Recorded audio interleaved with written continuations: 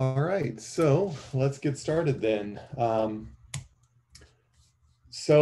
mentioned, I thought I had updated, oh, actually, let me switch to a slightly different version of this presentation that has a couple of extra notes in it.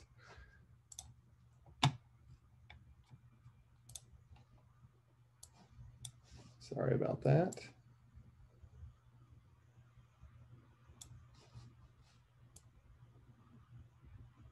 All right, let's try that again, that instead. Okay, so a couple quick announcements. So originally when I had the schedule in mind for this week and last week, I had forgotten that Wednesday was Veterans Day. And so because Wednesday is Veterans Day, then there is technically no lab this week, which is why I was able to extend the Lab 9 due date through this week. Now Lab 10 is still out there and Lab 10 is still available, but Lab 10 won't be due this week, it'll be due next week.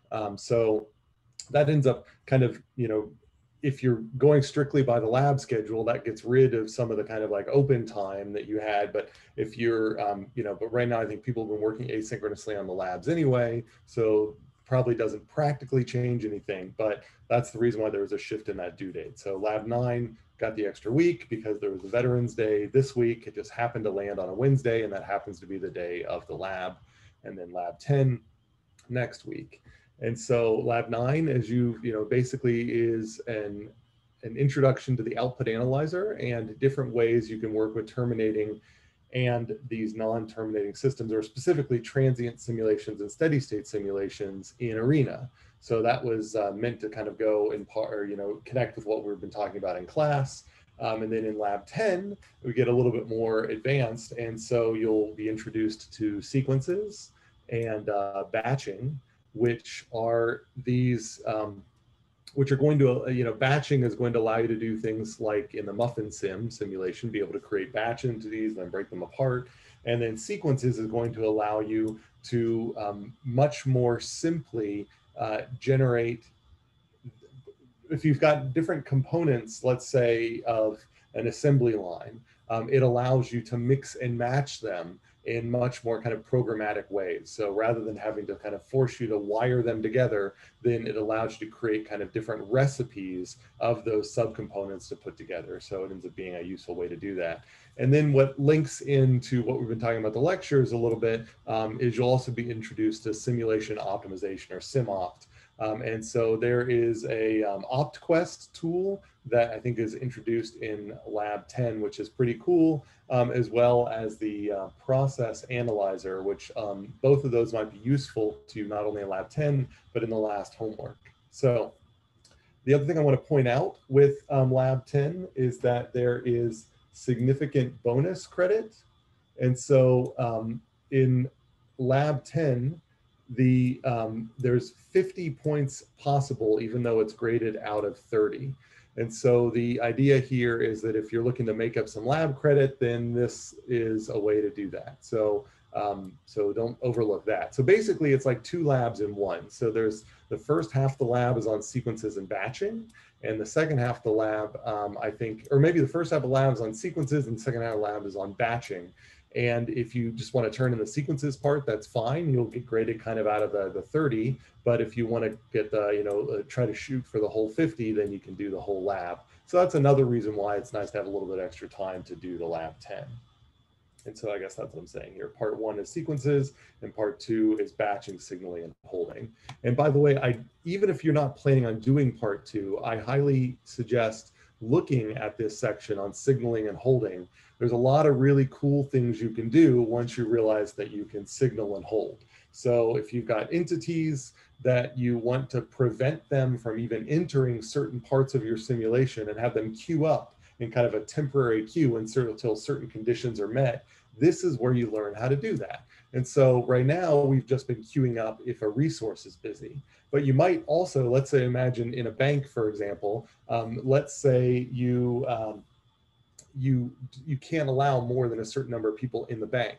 Well, then you might need a queue outside of the bank, or you might just need those people to bulk. And so you can create kind of a temporary queue outside of the bank that is only turned on when the length of the queue inside of the bank reaches a particular limit. And whenever that length goes less than that limit, then the kind of the temporary queue outside releases and starts presenting entities back into the bank. So those are sorts of things that you can do once you learn how to use signaling and holding. And then also process analyzer and OpQuest, which I mentioned, are going to be useful in an upcoming homework too. So that's the lab stuff. Final project, kind of know all of this stuff. I thought I would have the input modeling report feedback all done by today, but then something came up. I have gone through a good chunk of them. The biggest feedback that I have that I'm seeing, I mean, most of the reports I've read have been pretty good. Occasionally, I've seen people confusing outputs for inputs. And so people will do things like trying to do an input model for waiting times. Waiting times should not have an input model. Waiting times you should collect data on, but that's for you to compare your simulation model to reality, so you can validate whether your simulation model is a good proxy for reality. But you don't actually fit a model to them because those waiting times emerge out of the simulation. What you do fit a model to are the service times, all of the activities. So if somebody comes up to a cashier, the instant they hit, the cashier station, the time they spend at the cashier, that is like an activity time. So the time it takes for a food item to be prepared once the preparation has started, that is an activity time. So anything that's sort of waiting time, so if you've got a burrito that's sitting waiting for other burritos to get finished before it gets started, that doesn't count towards its service time. If you've got a customer waiting in line who hasn't actually gotten to give her their order and they're in line, that doesn't count as part of their ordering time. And so you should still take data on those waiting times, but that's for later to validate your simulation. On the input side of things, you're only focused on those activities. And that's kind of some feedback that I've given to a couple of groups so far.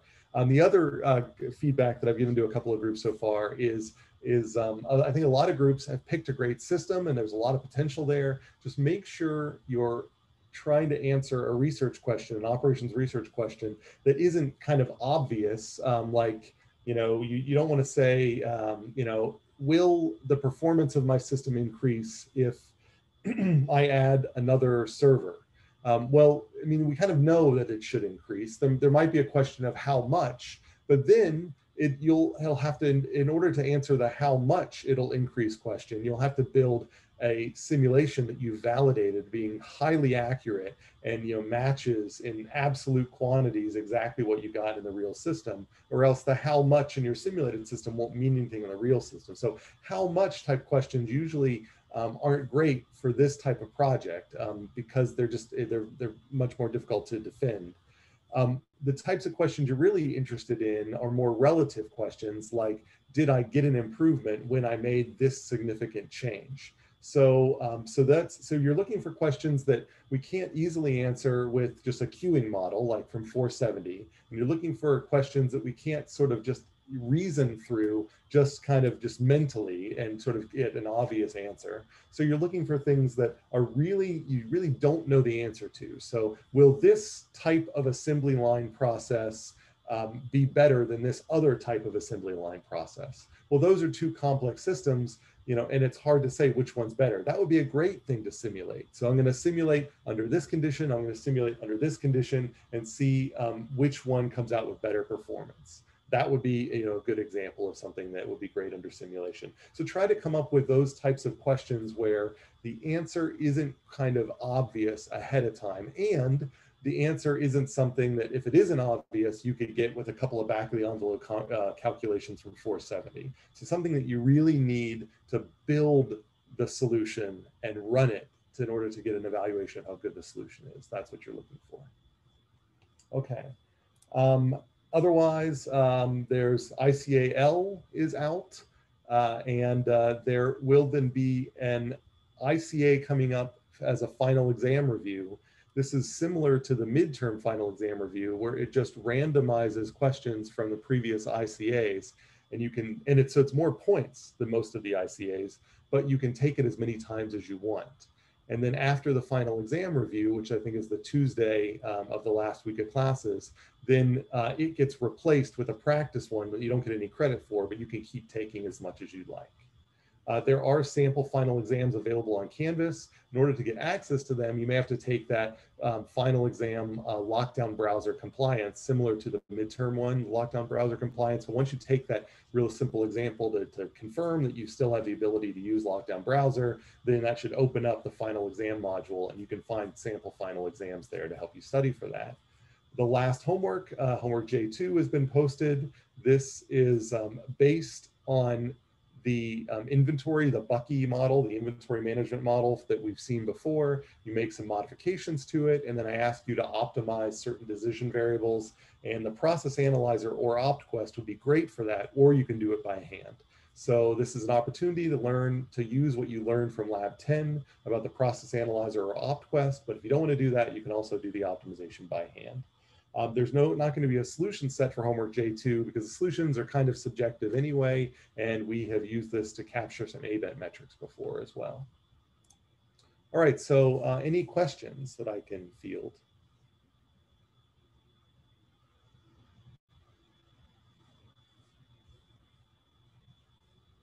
Okay. Before I said an announcement about this, I understand that the Mac OS is going to have a big update that they're going to be announcing, I think, today, and they're expecting that software update to be available soon. ASU is telling us to tell our students to not install that update until the end of the semester, because installing that update may break tools like Respondus Lockdown Browser and RP Now. Now, by the end of this week, they might know that both of those tools are going to work with the full release version of that software.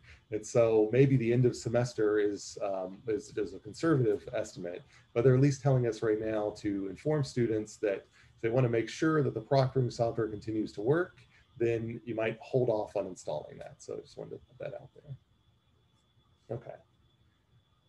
All right, so we left off last time, so last time we introduced these interval estimates and things like confidence intervals and standard error of the mean. And so basically the takeaway points that I want you to get out of this is that you pretty much never want to give a point estimate. And because a point estimate, if you just gathered a different set of data from the same system, you'll get a different point estimate. And so the point estimate, the sample mean, it can vary. And so because of that, whenever you give someone a point estimate, you need to give them a range, which tells them how confident you are that if you were to take the point estimate again, it would be close to that existing point estimate. So if the data you're sampling from are independent and identically distributed, then in that case, an interval that you can always use is the standard error of the mean as the half width here. And so you can take your point estimate for, say, the mean, and then you can take the estimated standard deviation and divide it by square root of n, and then that gives you one interval estimate. You have to tell them what the intervals are. You can say, and this is plus or minus one, standard error of the mean. You have to make sure you say standard error of the mean, not standard deviation, because they're different. And this gives you an estimate of sort of the width of the distribution of all of the different sample means you could have gotten if you ran the experiment again. So that's the first thing you can do. Now, if you happen to have data that you are confident are normally distributed and independent and identically distributed, but are normally distributed, then we introduce the confidence interval. And the confidence interval is this interval down here where the half-width formula is this kind of ugly thing where you've got this critical T statistic which scales the standard error of the mean. So notice the big difference between the confidence interval half-width and the standard error of the mean is that we're just scaling the standard error of the mean by this critical T statistic value down here. And so this confidence interval here, we'll see in a second, will be a more useful estimator, and I'll go into exactly why it's useful. Now, one of the things that it does is it also captures elements of the whole distribution so that you can actually, if you give someone a 95% confidence interval, what you're implicitly telling them is that the data are normally distributed, and you can unpack the confidence interval to get the mean out, which is going to be right in the middle of the confidence interval. And you can also unpack it. If you were to subtract out the half widths, then you can divide out, if you know the number of samples, the t-value, and you get out the number of samples here, and then you can get out the standard deviation. So because you know it's a normally distributed data, and you know the sample mean, and you know the sample standard deviation, then you can actually estimate the whole distribution for that data. So it's a nice, compact, and concise way to tell someone that you think your data are normally distributed, and here's the mean, and here's the standard deviation for that data. Now, if your data are not independent and identically distributed, then just in general, interval estimates are not to be trusted, because if what I mean by not independent is if one sample predicts the next sample and predicts the next sample and so on and so forth, then studying the variation in all of those samples may end up giving you an underestimate, sort of a low estimate of what the actual variance is in the system. And so you have to be careful that these constructs that make use of the standard error of the mean are only used if you have independent samples. If you don't have independent samples, you don't actually have replication, you have pseudo replication, and you might have to use some other metric. And so you may actually have to replace a bunch of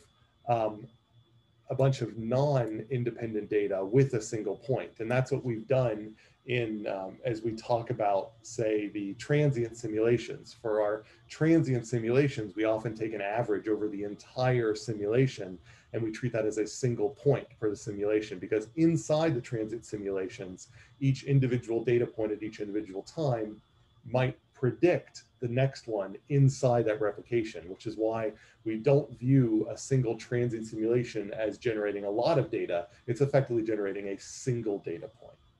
So that's kind of a summary of where we're going here. But for a second here, I want to focus on the confidence interval and why it is useful. Okay, so are there any questions about any of the terminology here, or just in general? Anything I need to slow down on?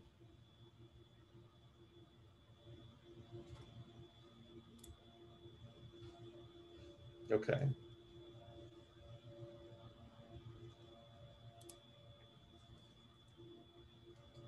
So, all right, so yeah, this useful estimator of the mean stuff.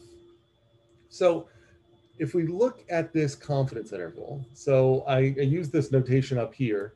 So this, sometimes people are confused, but this is just me saying that whatever percentage I give you here, like so let's say it's a 95% confidence interval, all I'm saying here is you can figure out the significance level by subtracting out whatever that percentile is from 100. So a 95% confidence interval corresponds to a significance level of 5%. And so this is all I'm saying here. If I were to put in 0.05 into here, then I would get 0.95 in here, and multiply that by 100. That gives me my 95 percentile confidence interval. And so this is the formula for the confidence interval. So why is this a useful interval?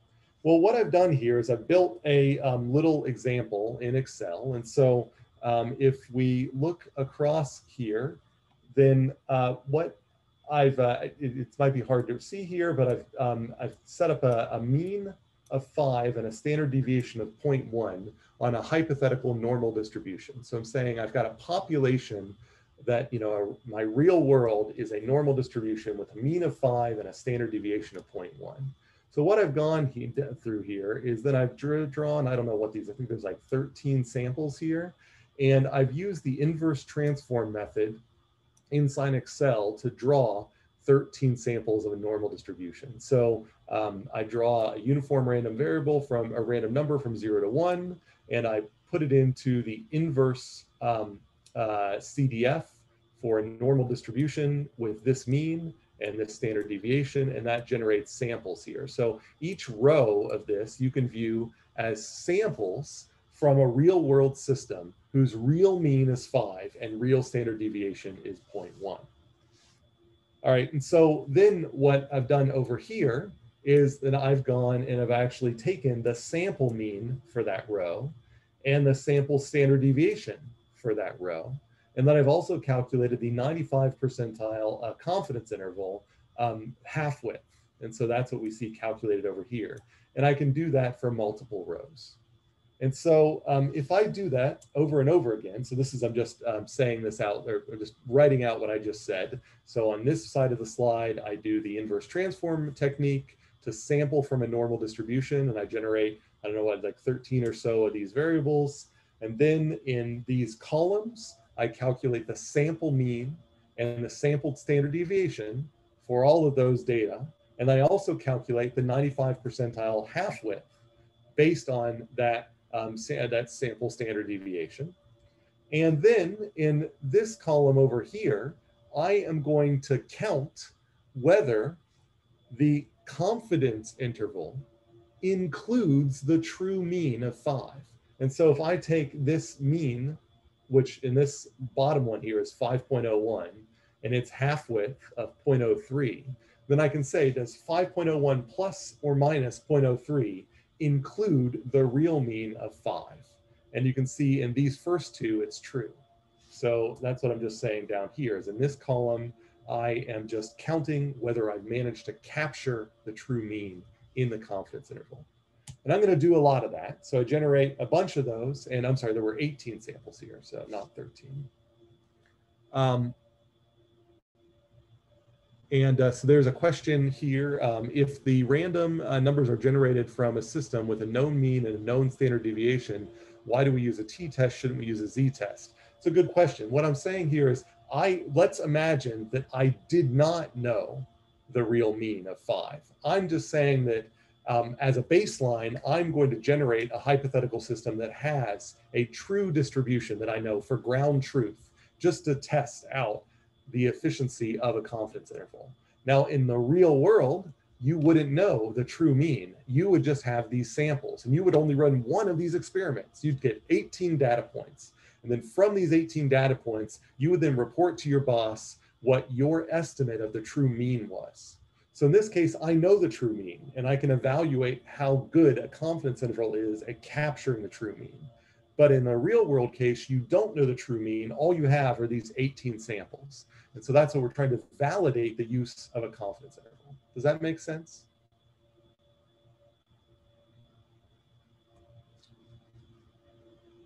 Okay. Yeah, that does. Sorry, I was trying to get my mic. That does make sense. No problem. Thanks.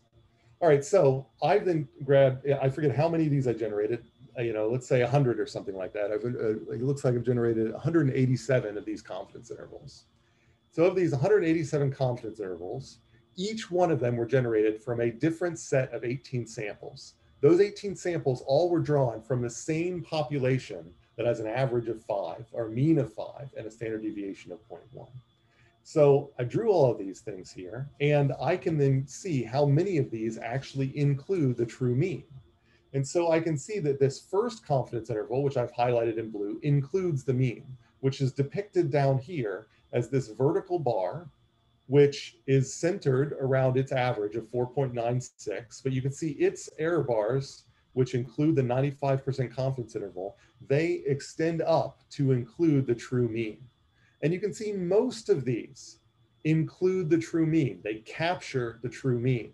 But there are 1, 2, 3, 4, 5, 6 out of the 187 that I generated that do not include the true mean. So that is roughly 5% of the population of confidence intervals do not include the true mean. In other words, if I were to ask, are these data different from a hypothetical mean of 5? In 6 of these 187 experiments, the confidence interval would tell me that falsely, that the hypothetical mean of 5 was different from the data. It would detect a difference from the null hypothesis of 5. But in all of the others, in the 181 others, then that mean of 5 would not be rejected.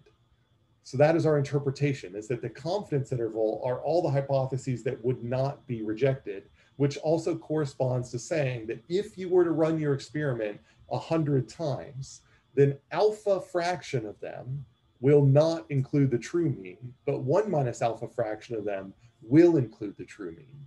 That's what we're seeing here. And so what that means, I can do a couple of other experiments to test how these confidence intervals work. And so what I've done here is I have generated, so this is 100, I generated 100 confidence intervals here, 100 confidence intervals here, 100 confidence intervals here. So this is 300 confidence intervals, but I now have adjusted my alpha to be very low. So my false positive rate, my type 1 error rate is 0.001, extremely low, which means these confidence intervals are 99.9% confidence intervals. So so what that means is that now 99.9% of my confidence intervals will include the mean. Well, how does that happen? How do I make a confidence interval more likely to include the mean? Well, I make it larger. So the lower you make the false positive rate, so if I have a low false positive rate, I'm going to make larger confidence intervals. And that will make confidence intervals that pretty much always are going to cross the real mean.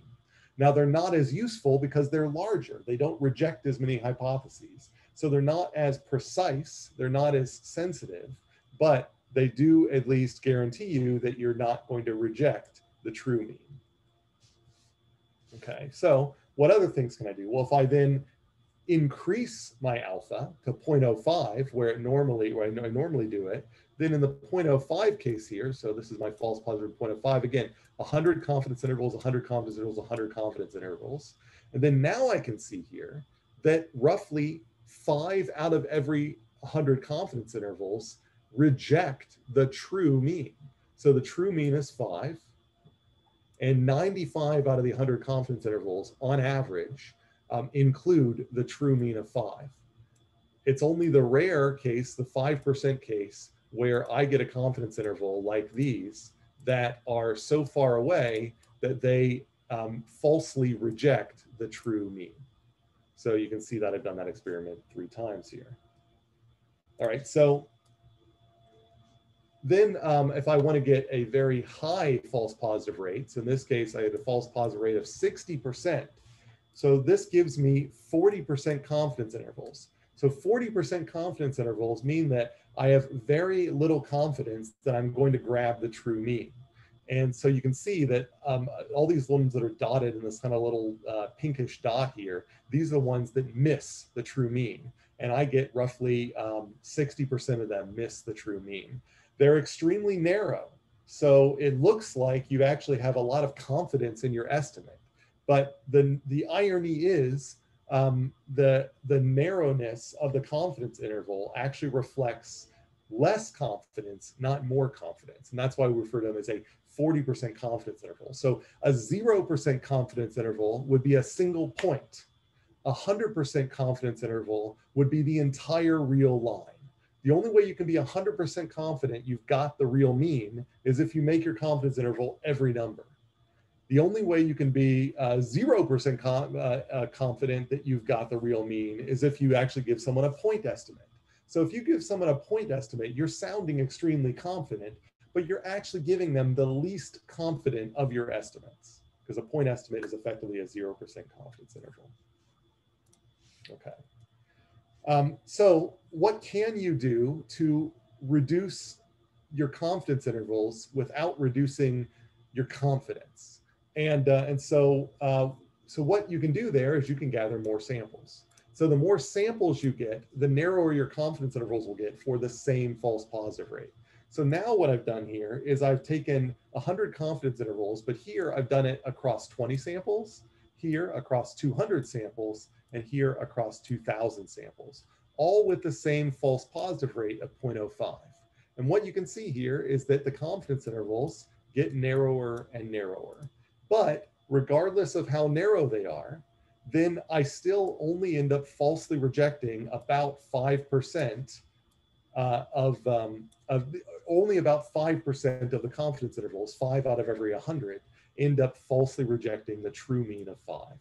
So we can see here that if I gather 2,000 samples, I can get extremely sensitive, so extremely narrow confidence intervals, and yet still only have a 5% error rate. So that is the power of statistical power, of gathering more samples. The other thing that affects confidence interval width is variance. And so what I've done here is I have then generated 100 confidence intervals with different variances. So I now have a population with a standard deviation of 0.5, a population with a standard deviation of 1, and a population with a standard deviation of 2. And I have the same false positive rate in all three of these cases. So I have a 95% confidence interval in all three of these cases. But as the standard deviation in my population gets bigger, then so do the confidence intervals. Now, the confidence intervals still have a 5% error rate. Only 5 out of every 100 of them miss the true mean. But because the variance has increased, then the confidence intervals have increased as well. So noisier data, in order to have the same level of confidence with noisier data, you have to have wider confidence intervals.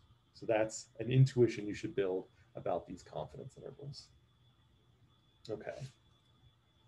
So any questions about that? Is this experiment clear, what I've done here? Note that you would not run an experiment 100 times and generate 100 confidence intervals. If you had the budget to run an experiment 100 times, you would just run one experiment that's 100 times as long. And then you would get, you know, really narrow confidence intervals. But the point I'm trying to make here is if you only have the budget to run one experiment, you don't have the budget to run 100 experiments, then the 95% confidence interval is going to tell you how likely is it that you were unlucky enough to run an experiment that was an outlier. And the 95% confidence interval says that 5% of the time your experiment will end up being an outlier and totally not represent the true mean.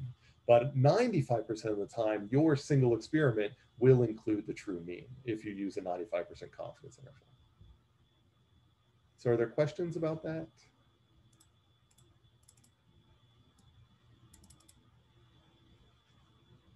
Okay. All right. So where does the confidence interval come from? So just if we think about our t-test example, then this is the condition to not reject a hypothesis in the t-test. So t-test, we've got a hypothesis of mu. So that's a hypothesis that we're saying here that we're testing, we have these data that we've taken samples from, we've generated this sample mean, and we are not sure, but we would like to test whether the true population has this mean down here, this mean mu down here. And if we find that our sample mean and our hypothetical mean are not that far apart, so they're within this t critical value, then we say that we do not reject the hypothesis of mu. Now, if I take this absolute value and unpack it into the cases where the sample mean is less than mu or greater than mu, then I actually get an idea of where the confidence interval comes from. So in the case where my sample mean happens to be greater than my hypothetical mean, then the absolute value is just a subtraction. And so if I take this condition, but get rid of the absolute value signs, I have this condition over here. So with a little a rearrangement, then I find that my sample mean here is sandwiched between or rather that I find that the hypothetical mean is sandwiched between the sample mean and the sample mean minus this quantity here, which happens to be the half width of our confidence interval. Likewise, if I assume the case where the sample mean that I gathered is less than the hypothetical mean, then this absolute value here is just basically negative what's inside it. So I flip the order of those two things. So this condition here is equivalent to this condition over here. With a little rearrangement, then I see that the hypothetical mean is sandwiched in between the sample mean and this sample mean plus the half width that I solve for here. So what we see here is that the 95% confidence interval is just the conditions for not rejecting a hypothesis of the t-test, all just made compact into an interval. So the probability that a hypothesis is in the confidence interval is the probability that the true hypothesis is in the confidence interval under the condition. So if we assume that this hypothesis is true, the probability that the true hypothesis is in our generated confidence interval is 1 minus alpha, where alpha is a significance level. So for a significance level of 5%, then we get a 95% probability that the true mean is within this interval. So it is just it's just an interval representation of a t-test, all of the hypotheses that could not be rejected by a t-test. So the simple one sample rule is that if your confidence interval does not include the hypothetical mean that you're interested in, you can reject that hypothetical mean with the level of significance of alpha, which is basically 1 minus the confidence level. So, or 100 minus the confidence level, depending on if you're in percent or not. And so if someone shows you a confidence interval, you don't need to run a one sample t-test. They've effectively done all of the one sample t-tests for you. If the hypothetical example, if you're wondering, I wonder if this system has an average performance of 3 customers per minute, or an average, performance of 3 customers per minute. If they give you a confidence interval that goes from 1 to 2, so it doesn't include 3, then you know that 3 is likely not represented in the data. But if they instead gave you a confidence interval from 2 to 4, then that means that your hypothetical 3 might be represented in the data. You don't have to do a t-test. It's been done for you by them giving you the confidence interval. For the 2 sample case, so in that case, if they give you 2 confidence intervals, so system A, system B, and you're wondering, are system A and system B equivalent in performance? If those 2 confidence intervals do not overlap, so if they give you a confidence interval for system A, which is down here, and a confidence interval for system B, which is up here, so this confidence interval down here and this confidence interval up here have daylight in between them. If there is a difference between those 2 confidence intervals, then you can say that a 2 sample t-test would generate the result that these 2 systems are significantly different in mean. If they do overlap, so this confidence interval happens to overlap with this confidence interval. So if this confidence interval is here and this confidence interval is here and they overlap, an overlapping confidence interval basically means that you can't do anything with the confidence intervals. You actually have to run the 2 sample test instead. Now, they could give you a standard error of the mean, just because sometimes people like to summarize their data with SCMs instead. So if they give you a standard error of the mean and you are pretty confident that it's normally distributed data, if you want the confidence interval, then for a 95% confidence interval, you just double the standard error of the mean, and that will give you the half width that you get for a confidence interval. So I've showed you an example of this last time. I can give you by an as-is system. This is like the control system, and maybe this is a performance variable for the control system. And then I can give you a system where I've made an intervention. I've changed the way the burritos are made. And my simulation comes out, and in my as-is system, it gives me this standard error of the mean, so mean plus or minus this standard error of the mean. And in my treatment system, in my system where I've done it a different way, it gives me this average performance plus or minus this standard error of the mean. Now, initially, when I look at these standard error of the means, it looks like my modified simulation is going to actually do better, have a higher performance, and be lower in processing time, something like that, than the as-is group.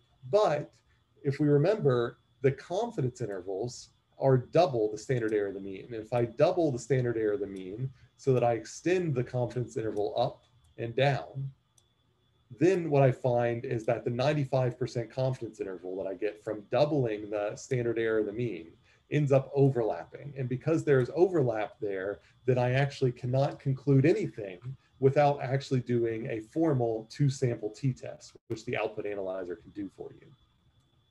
Now, if these were confidence intervals and not standard error of the mean, and they didn't overlap like this, so there's no overlap in between them, then I don't need to do a 2 sample t-test. I can conclude immediately that these 2 systems are significantly different from each other at the 5% error rate.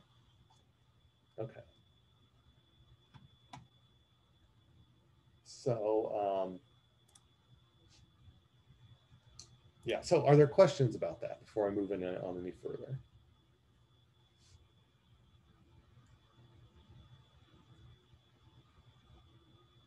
No questions? Be clear?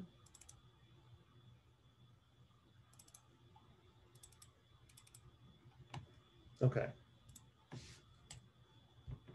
All right, and then I mentioned before that if I give you a confidence interval, then you can be confident that it's normally distributed unless I specify it's a different type of confidence interval, in which case you can actually back out from the confidence interval the mean, the sample mean of the data, as well as the sample standard deviation. And with the sample mean and sample standard deviation, then you can actually regenerate a CDF for the entire distribution. So you basically can take any data that you've got and you subtract off the sample mean, divide by the standard deviation. We call this, a standard score. So if you standardize the data by by subtracting the mean and dividing by standard deviation, if you plug that into the CDF for a standard normal, the resulting composition here will be a estimated CDF for your data. So if you need a CDF for your data, so you're doing an inverse transform technique or something like that, or you just generally want to summarize your data with a CDF, if you know the mean and standard deviation and you know it's normal, then you can generate that. And so this is a quick way to generate a CDF from the data. And you can back out all of this information just from the confidence interval, because the confidence interval gives you the mean and it implicitly gives you the standard deviation, so long as you know how many replications went into calculating that interval. All right, any questions about that?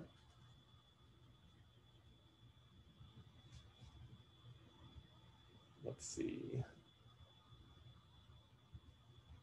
Okay. So just a couple more questions and then we'll do an attendance exercise and then get into some kind of more new stuff in the rest of this lecture, which is like actually a short lecture after that. All right, so there are a couple other intervals that I want to emphasize. So I didn't talk about this one yet, but the prediction interval. This is different than the confidence interval. We won't use it that much, but you should know that it exists and you should be well aware of the difference between it and the confidence interval. So the prediction interval, so I still take a mean of, so I've sampled a bunch of data, I ran some experiments and I got in samples of data as we see up here. And I calculate then a point estimate of those in samples of data. And so a confidence interval would tell me how confident am I that this sample mean is close to the real mean. A prediction interval is more of an estimate of how confident am I that future samples are going to be close to this sample mean. So the prediction interval is actually more of an estimator of the variance of the distribution and not the mean of the distribution. So the prediction interval is down here. It looks similar to the confidence interval, but instead of using the standard error of the mean, we use this formula here, where we take the standard deviation and we multiply it by the square root of 1 plus 1 over n. And the important thing to note here is that as n goes to infinity, then this half width here does not disappear. This half width, as n goes to infinity, this part of the half width just goes to the standard deviation, just goes to the sample standard deviation. So what the prediction interval is giving you is it is giving you an estimate of the true mean of the population plus sort of a it's sort of a z-score value. So it's giving you an estimate of the true mean of the population plus an estimate of the population's true kind of standard deviation plus some noise having to do the fact that you've only taken a finite number of samples. And so this right here is the contribution to variance due to the sampling process. And this right here is the contribution to variance due to the fact that the system is just variable. The system has intrinsic variance. So this prediction interval here is an estimate of this prediction interval for, this is kind of the ideal prediction interval here, which is basically saying that 95 out of 100 prediction intervals will capture the next sample that you get from your data. So you're not trying to capture the true mean, you're trying to capture basically 95% of the data. So if you think about it here, this interval for a normal distribution, this interval would basically capture 95% of the normal distribution under it, because this is the mean of the normal distribution. And with the z-score here, that z-score kind of allows you to capture the two-tailed area to the left and the right of the mean to capture 95% of the data under it. And that's what this is trying to capture. But because it's using a t statistic, and it's using this 1 over square root of n to deal with the fact that you've not taken thousands of samples, you've taken tens of samples. And so the sampling is going to add additional variance that goes above and beyond the variance that is fundamental to your system. And so this is a kind of low sample number generalization of this interval right here. So the prediction interval is about variance, and it estimates the data left to gather, whereas the confidence interval is about the mean, and it estimates, and it's estimated from the data gathered. So some people like to say, and the book uses this terminology, that the confidence interval is a measure of error, and the prediction interval is a measure of risk. And so I want you to know those two terms because the book makes a big deal of them. And so I want you to know those too. So any questions about that? Is it clear the difference between the prediction interval and the confidence interval?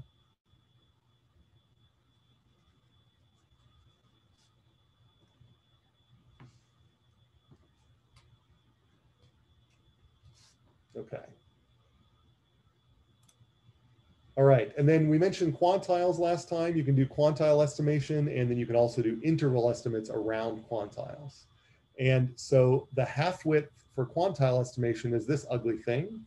And I got a great question last time about why is the quantile being estimated? Why does it show up in the half width? And so if I'm asking for the P quantile here, it turns out that, if I've got a set of data,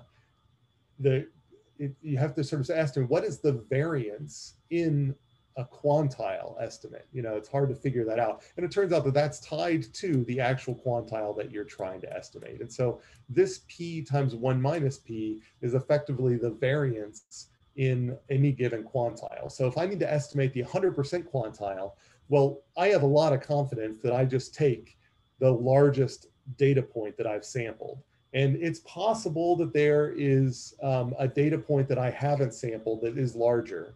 But if I have a lot of data, then most likely the largest data point in my sample is a good proxy for the largest data that I could sample.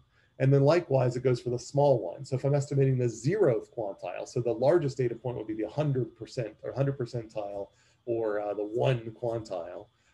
If I'm estimating the 0 quantile or the 0th percentile, then I just take the minimum point in my data, and I'm pretty confident that there's not going to be, that there's not a lot of estimation error. There's not a lot of variance in that estimate. Now, if I want to estimate the 50th percentile, I would take the median of my data, but I'm pretty confident that if I gather additional data, that median is going to change. And additional data, that median is going to change. And so there's going to be a lot of intrinsic sampling variance that'll be more around P equals 0.5 than P equals 1 or P equals 0. And so that's the reason why in place of the standard deviation, in this half width, you get P times 1 minus P. And we sort of assume that we gather enough data points to make some normal assumptions, some continuity assumptions.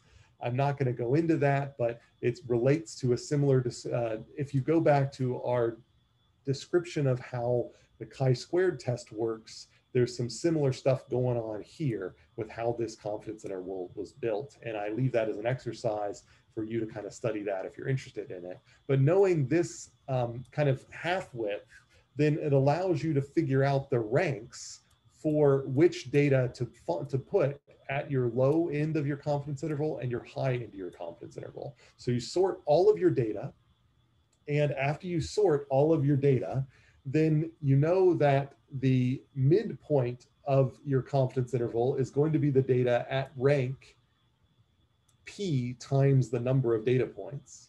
And so in this case, the number of data points are R.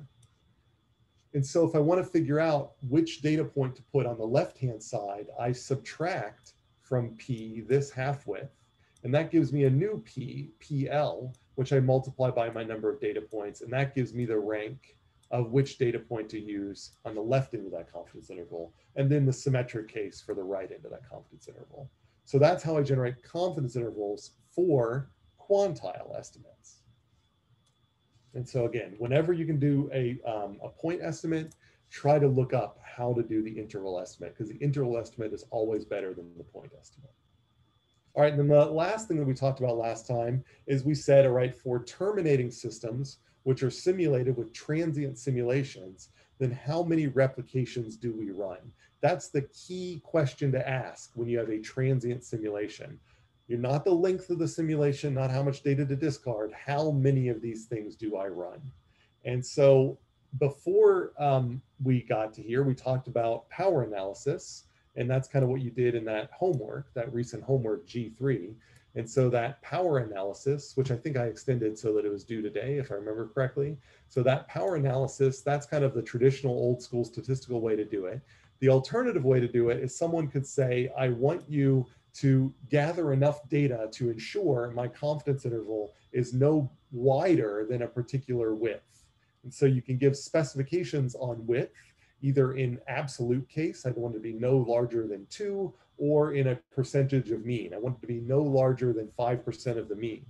And then with that, you can use that with a formula like this one, where you can put in the desired width, which is this epsilon here, into the half width formula, and then solve for the number of replications. And if you've already done a pilot study to give you an estimate of the variance in the data, then this gives you a threshold where you can figure out, I need to gather at least this many samples for my half width to be shrunk to that size. And to make things simpler, we often just simplify this expression using a standard Z instead. And so this formula right here, you can easily plug in your pilot variance that you gathered from your pilot study, and then this critical Z value corresponding to your half width, and then that whole thing is scaled by your desired half width, and then that whole thing is squared, and that gives you the number of replications you need to achieve that half width.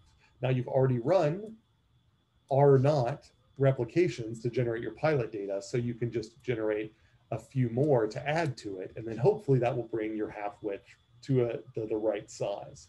It may be that it's still not quite right, because it might be that your estimate of the variance was a little bit off in your pilot study, but this at least is a good heuristic to try to figure out how many, roughly how many more samples you're going to need to gather to get your half width down.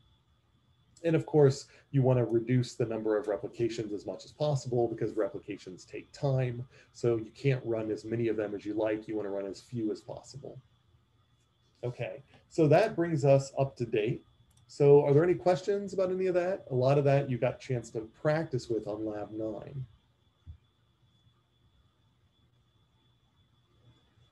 Okay. So in that case, here's the first attendance question. So I'll put the URL in the chat. It's also up there on the screen, and you can see the question, which is for, if I take 5 samples that happen to be normally distributed data, which of the options below has the largest confidence interval on the mean of those samples? And so is it the 1% confidence interval, the 10%, the 85%, the 95%, the 99%, or is there not enough information and it depends on the data you gather? So go ahead and fill in your attendance question response. Don't hit submit, just put it in on the form as usual. And then if you're interested in, well, maybe put it in the chat like we do, but don't hit enter. So give everybody a chance to choose one. So which confidence interval is largest? So is it the 1% confidence interval that's largest, or is it the 99% confidence interval that's largest? Or do you need to know more about the data in order to make that decision? So it's kind of a hint that it can't be B, C, or D, right? Because it's kind of a continuous thing. So it's pretty much, is it just the 1% or the 99%, or do you not know enough? So go ahead, and those who are brave enough, can you put into the chat what you think your answer is?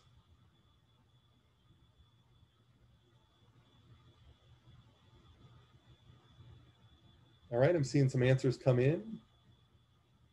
So far, it looks like across the board, everyone is saying 99%. And that is also what I would say, the 99% confidence interval. So to have near 100% confidence, the only way you can get that is by making a gigantic interval to capture all possible means. So a 99% confidence interval is equivalent to an alpha of 0.01. The lower you make your alpha, the lower you make your type 1 error, you basically stop rejecting. So an 100% confidence interval covers the real line and doesn't reject any hypotheses. So the large confidence interval means low rejections. So that's what so that's where that 99 percentile comes from. Low rejections is high confidence. Okay. All right, so wrap up here. So now we moved on to steady state simulation. So are there any questions about that? Does that make sense to everybody why the 99% confidence interval is the largest confidence interval?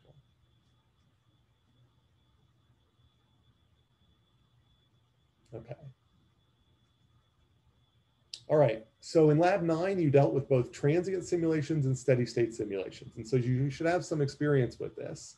And so the idea here is that we're in a transient simulation, which means that our simulation has a warm-up period, but that what we're trying to simulate, I'm sorry, we're not in a transient, we're in a steady state simulation. We're trying to simulate the long run behavior of our system.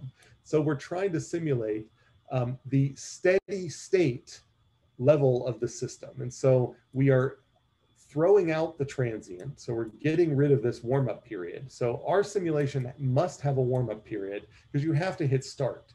It needs time to get adjusted and to finally come to steady state. But then once it's in steady state, then we can start gathering data. So we want to not gather data from this part, and we only want to gather data from this part. If we gather too much data from the early part, we will bias our estimates of the long run behavior. So we want to only simulate the steady state, not the transient. And if we end up bleeding in some of the transient into the steady state, then we will bias our performance estimate. And that's what this is showing here. If the estimated steady state is too low here, we actually wanted it to be like here, not here. So that we can see we would bias there. So the questions which you started to investigate in lab 9 was warm-up period. So we can make this warm-up period. How big do we make this warm-up period? So basically, how much data do we throw away? How much data do we truncate? And we, as you've seen in lab 9, you can easily truncate data in the run setup in Arena. Or the other question we have, do we generate more replicates? Or do we run our simulations for longer? And that's kind of what we're going to be talking about today, is this question of more replicates, longer execution time, and how much can we batch to reduce these warm-up costs. So let's just hop into that. So for steady state performance measures, the ideal case is we're basically taking limits. And so we're taking the limit of the system as it behaves as time goes to infinity. So for discrete time data, so where you're clocking along and you're taking, what is the, this customer's wait time, this customer's wait time, this customer's wait time, this customer's wait time, and so on.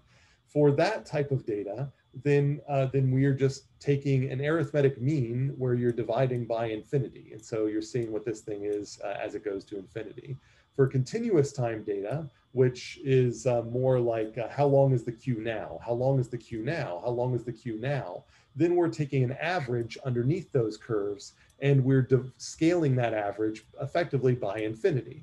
And so the limits of these things ends up giving me these steady state performance values. Now, for our simulation though, we need to get rid of some of the early data and we can't run the thing for infinity. And so for our simulated data, For the discrete time case, we've got some D data that we up until D we discard, and then we run the simulation up until N, N samples of this simulation if we're taking customers or whatever. So we might discard the first D customers, but then we end up then taking up to N customers. And so the question is, how many total customers, and then how many customers do we discard for this to be a good estimate of the mean, or of the kind of long term, the limiting case as N goes to infinity. Because that's really what we want to do. If we could let N go to infinity, these early ones would end up being washed out by the infiniteness of the rest of them, but we can't let N go to infinity, so we need to delete some of these early ones in order for this N to be large enough to approximate infinity. Same thing with continuous time data. It's how long do we run the simulation, and how much do we get rid of the front in order to guarantee that this estimate is a good estimate for the limit as time goes to infinity.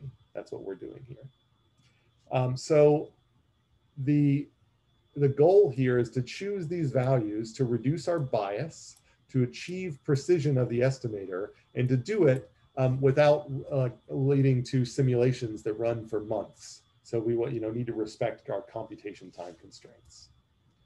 So I already covered the kind of steady state measures here and our strategy to keep only a certain amount of data. So one solution to this, to get rid of this warm-up period, or to make this warm-up period short, is to do intelligent initialization.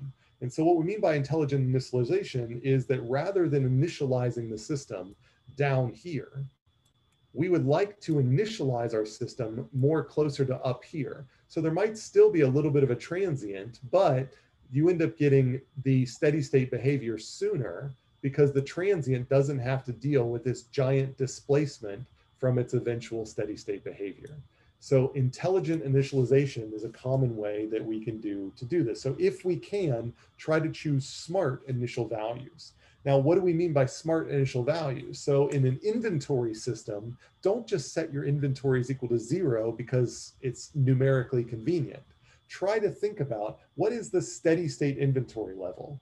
Amazon doesn't ever have an empty warehouse. So try to figure out that, from data, what normally is in an Amazon warehouse, or not even normally, just right now, this instant, what's in the Amazon warehouse, and use that as your initial inventory levels.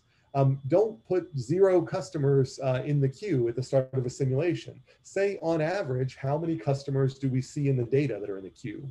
6. All right, then I'm going to start the simulation with 6 customers in the queue.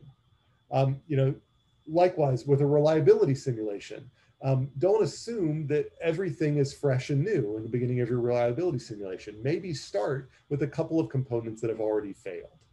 And so that makes it much more realistic, so that it ends up becoming much more like a real system.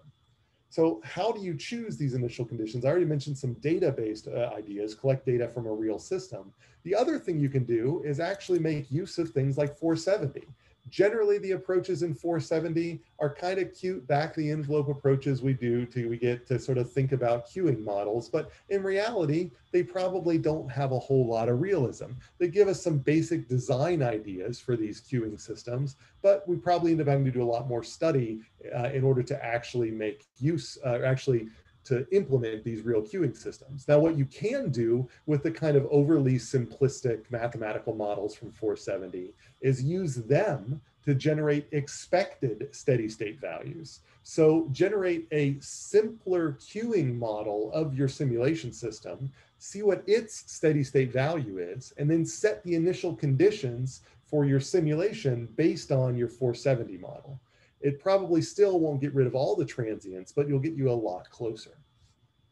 Okay, so that's what we mean by intelligent initialization.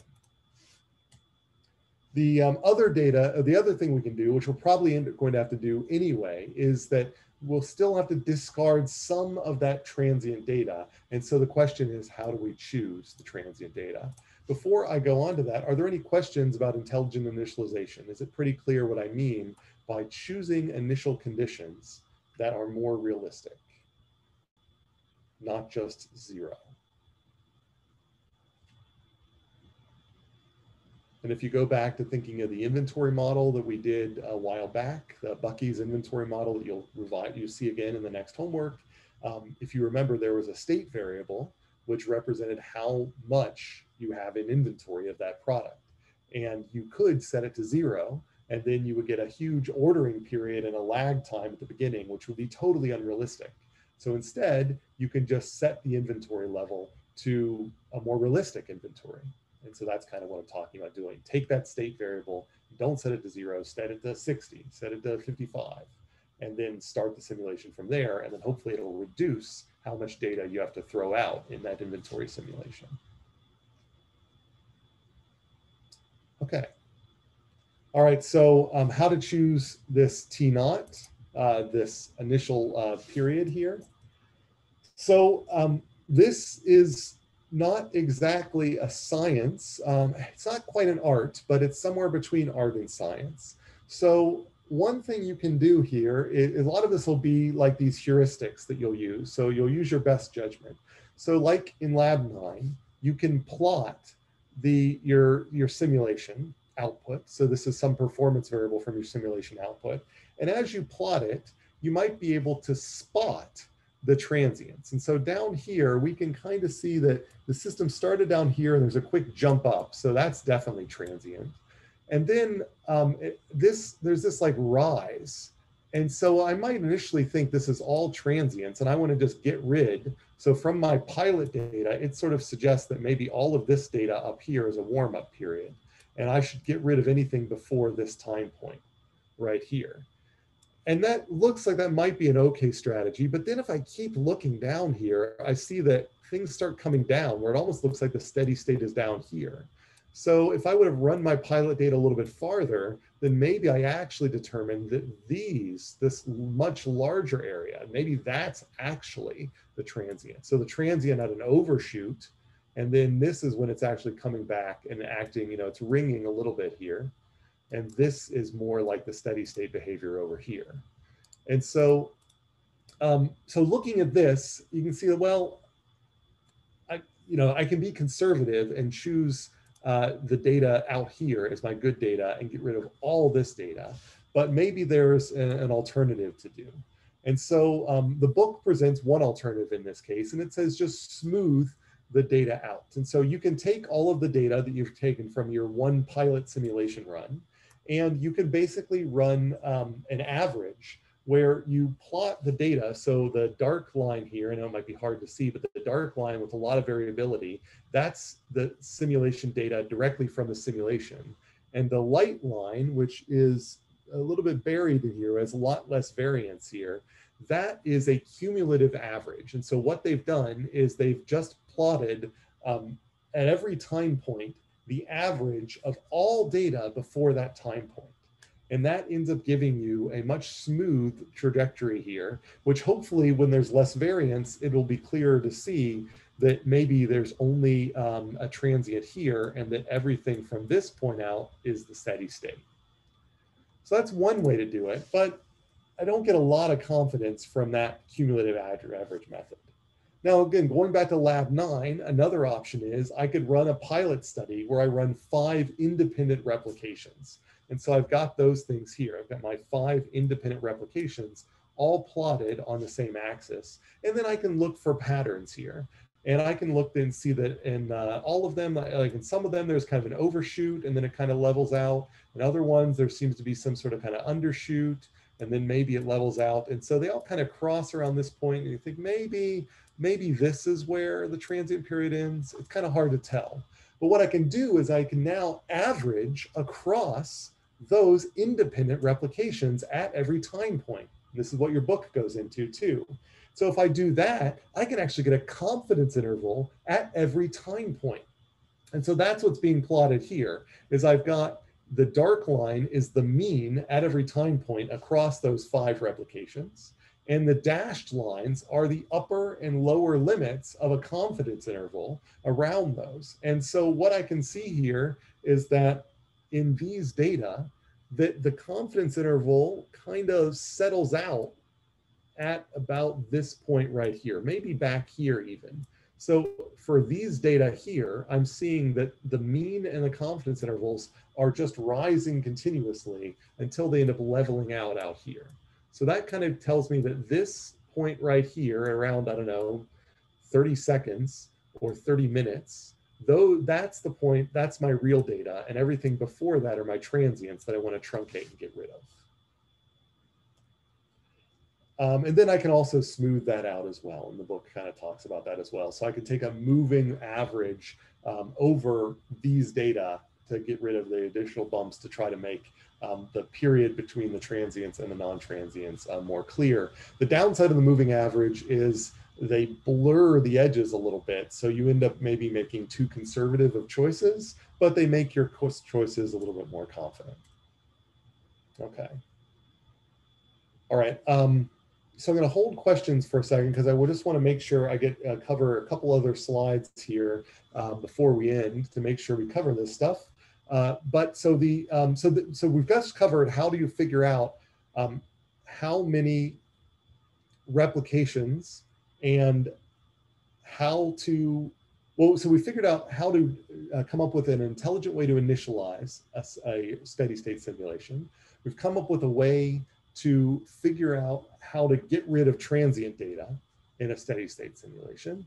And so now we have another question of, how do we ensure that, or is there a trade-off we can make between the number of replications we have to run and how long we can run our steady state simulation? So really the question I'm getting at here is how much computational time are we going to throw into this process? And are we going to put it in terms of making each replication longer, or are we going to put it into making more replications? So, so that's kind of what we're talking about here. And so about the length of each replication, there is a simple rule that the book recommends, and I recommend too. And it basically means you run your simulation for at least 10 times the length of your discarded period. So if you have a period of D discarded, then multiply that interval by 10 and make sure you have 10 times that left over in data that you actually want to gather. Something similar, although this formula is a little bit even more simplified here, for continuous performance measures. If you've discarded an interval of length 10 of t0, then we're saying that make the end of your simulation no shorter than 10 times that t0. So this is a good heuristic for figuring out how long to make each replication. Now, after that, then how many replications? You want to run as many independent replications as possible, but generally the benefit to running more replications falls off when you run 25 or more replications. So in order for you to really make a significant difference in shrinking your confidence intervals, you're going to need to run not 26 replications, you're going to need to run 250 replications. It's going to be a massive increase. So instead, once you hit 25 replications, then devote more computational time into extending the length of each replication rather than extending the replications themselves. And this is one of the tricks we get that allows us to reduce the variance in each replication. So instead of increasing the number of samples, we're decreasing the variance of replications. So the idea here is that if I end up deciding that I would like to run R minus R naught more replications using the formula from the transient simulations. If I use that same formula, decide I want to run that many more replications, what I can do instead is simply scale the discarded period up by that ratio and scale the period that I'm keeping up by that ratio. And so I took my kind of pilot data here, and I've scaled the discarded period up, and I've scaled the total period up. And so my replication lengths will all be longer, and my discarded periods will all be longer. And because I'm discarding more data, then I introduce less risk of bias. And so the initialization bias is further reduced. So that's, I think, a good place for me to stop. There's only one other topic that I wanted to cover today, batch means, and I will cover that next time. So I'm going to jump to this last attendance question here, and I'm happy to take a few questions if people have them. So I put the attendance link there, and the attendance question up here. Which of the following is not affected by an increase in independent simulation replications? The confidence interval, the mean estimator variability, the computational time required, or the estimator bias. And so I didn't quite hit you over the head with this, but I'm hoping the answer is clear here. And I will tell you for sure that it is not E. So it is one of A, B, C, or D. So, and all of the other ones, in 3 of A, B, C, or D, if you increase replications, you can change them. But in the last one, if you increase the replications, just by increasing replications, you're not going to affect it. So go ahead and put your answer in the attendance exercise. And that's all I've got for you today. I'll cover the last thing that we didn't cover next time. And I'm happy to take any questions for the last couple of minutes if you have them. If not, then you can feel free to head out.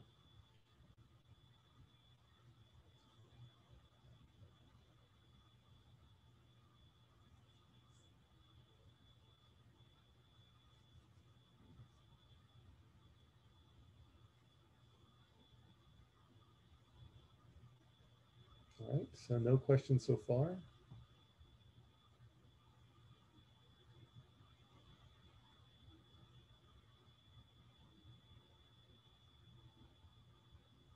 There was a question, a private question, will there be a lab section this week? And I explained that in the beginning, so that because of Veterans Day, there's no formal lab this week. So there's no lab section on Wednesday this week. So lab 10 is technically next week. And so you can have all of this week to finish lab 9 if you haven't finished it, and turn it in Sunday of this week, this upcoming Sunday. And then lab 10 is formally assigned next week. But I recommend getting started on lab 10 sooner, because lab 10 is a longer lab, because there's 20 points extra bonus credit. So it's effectively 2 labs in one. And if you decide to do the second half of it, you can get a decent amount of bonus. And if you need help for lab 9, you can feel free to come to my office hours Thursday at 4 p.m. You can also post you can post for help on Slack or on the discussion boards. You can send me an email. You can send the TA an email. So those would be good places to get help for lab 9.